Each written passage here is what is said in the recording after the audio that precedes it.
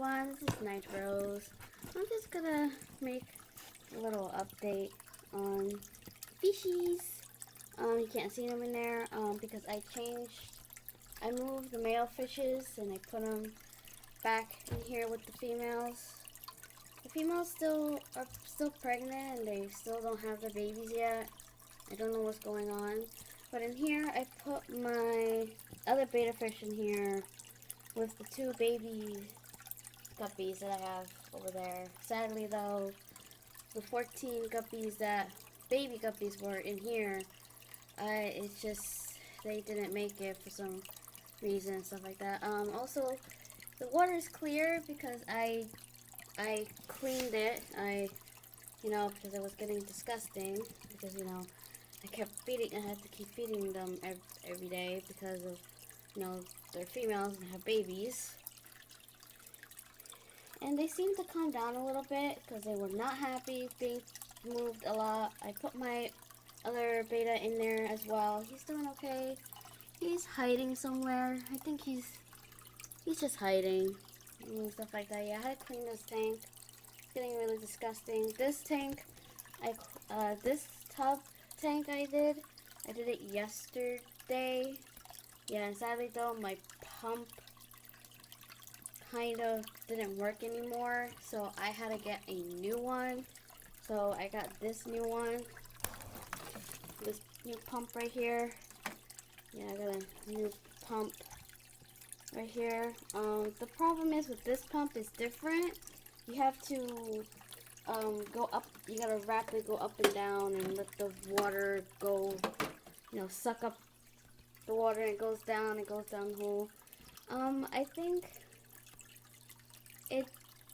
it did help a little, but not that much because the water was not going down the tube. I don't know, because is that tube, I think that filter is meant for like bigger tanks, and I don't have a bigger tank. I have a 5.5 gallon tank. Maybe this will work in here, but right now the water is not as like high and stuff. But that's good for, for the babies, the two babies I have, and it sucks that the 14 babies that I had in here, they just didn't survive. It's okay. Or they probably got eaten, because that's gonna happen, because, guppies do tend to eat the babies. They don't mean to, because, they think that, it's food for them, but they don't realize it. It's fine. It happens. I mean, they're huge, the females. They're really big. Like, yeah, they're like huge, except for the males. The males are really small. Oh, I'm very surprised they haven't really been bugging them. Yeah. And you think it is a decent sized tank. Six female versus 5, 6. Yeah, I only have 6 males and 6 females. Wow, even number. 6 females and 6 males. Well, I gotta say 5 because I'm not gonna consider the other fish, the black one. It's not a guppy, it is a molly. So I don't think I should count that one. So yeah, so pretty much 5, pretty much. So yeah, so everything is good. Look at the fish tank, it's all nice and clear and stuff. Sorry it's not bright because, it's dark and stuff. And over here, a little tub fish tank thingy. Even though, I don't need this filter, because if you have a beta fish, like, they don't need filtration because they have a special sac in their body that they can breathe without no oxygen. It's kind of cool. Yeah, so yeah, the filter, I changed all the filter and stuff, to help out clean everything. Yeah. This tank gets dirty really quickly. This tank gets really, really, really dirty. but surprisingly the water, it doesn't look as bad as this water. Yeah, so that's why you should always clean it.